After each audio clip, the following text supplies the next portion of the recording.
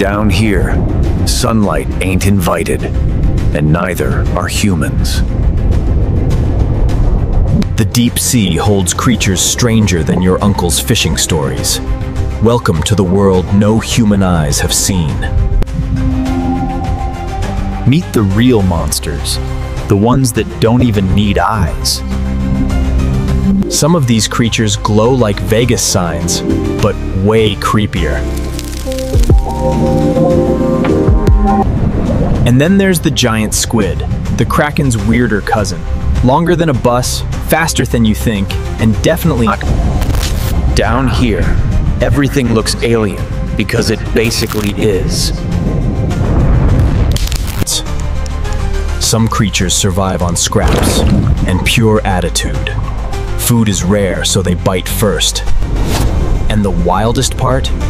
We've explored more of Mars than our own ocean. Most deep-sea species are